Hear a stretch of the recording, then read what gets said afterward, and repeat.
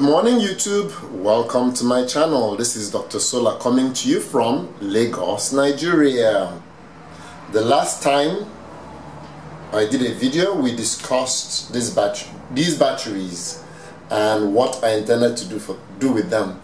So before we get into that, as you can see, let me give you a little bit of history, what I've done, and then what results I'm getting. I had received a 48 volt set of Forklift batteries, and after spending a considerable amount of time and money trying to charge them, I gave up. So what I did was I broke it up and I took 17 to a recycler and I left 7. Of the 7, I have one here that has a cracked case, and then I have these 6, and these 2 are my problem batteries. They are very heavily sulfated.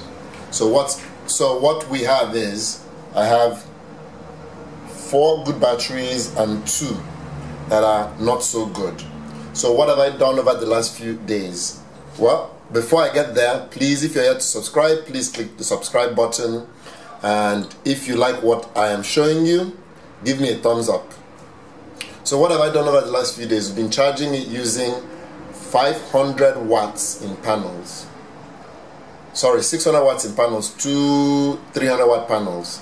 And we've been seeing anywhere between 18 and 20 amps constantly at 12 volts. What do we see happen? Well, this one,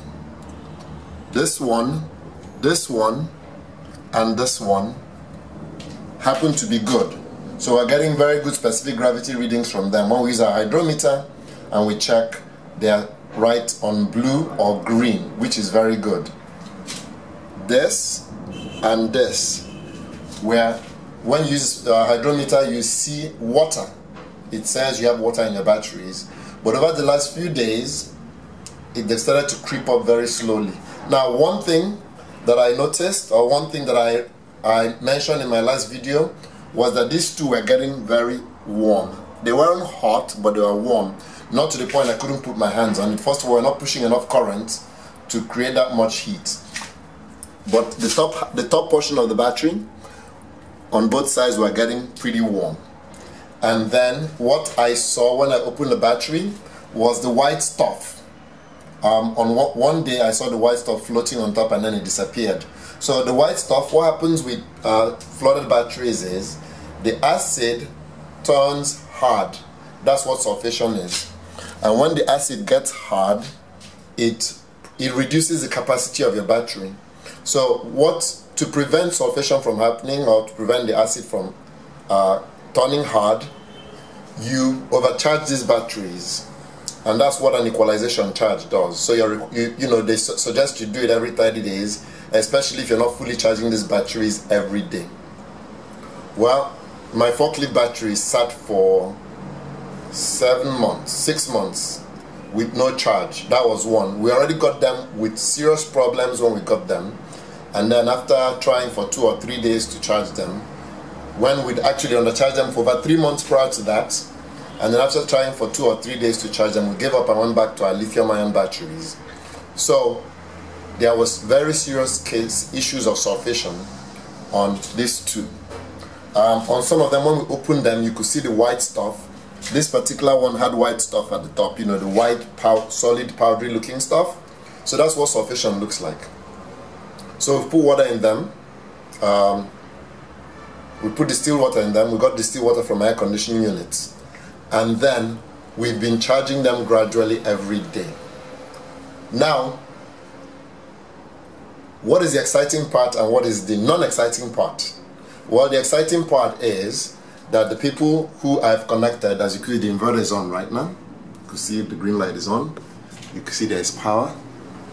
At night, get 7 to 8 hours of electricity, which is much more than they would experience if they were on the national grid.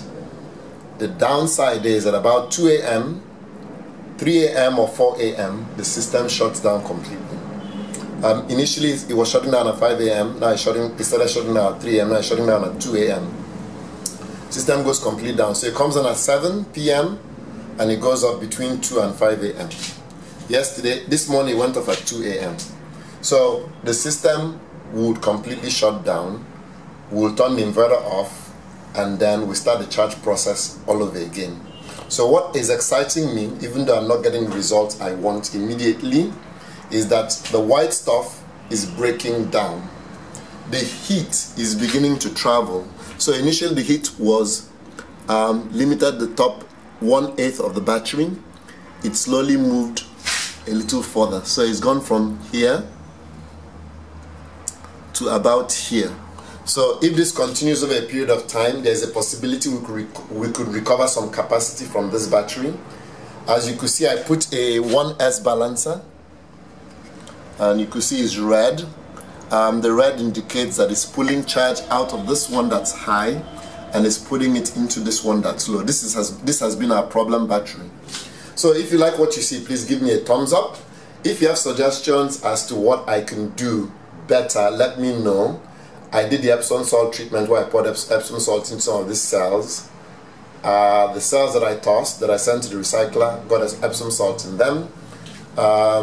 What else? I shook them. I didn't pour anything out, but when the recycler, when it was pouring out the electrolyte from the batteries, you could see a lot of white, and that white was a sulfation. So some of these batteries were really badly sulfated. From what I understand, we can never recover full capacity from these batteries, but if you think about it, 750 amp hours, I have close to 9 kilowatt hours in batteries. If I could get 1 or 2 kilowatt hours out of them every night, I'm a very, very happy guy. So the goal is not to get full capacity. The goal is to recover enough for people to use through the night, charge their phones, maybe run their fans, and then the next day we turn everything off, charge it, and then just keep repeating the process and see if we get any improvements. But I'm pretty encouraged. What is encouraging me, the fact that I'm seeing the white breaking up slowly. I saw it on the two that I told you were bad. That encourages me very, very much. Once again, this is Dr. Sola coming to you from Lagos, Nigeria. If you're yet to subscribe, please click the subscribe button. If you like what you see, do give me a thumbs up. Thank you for watching.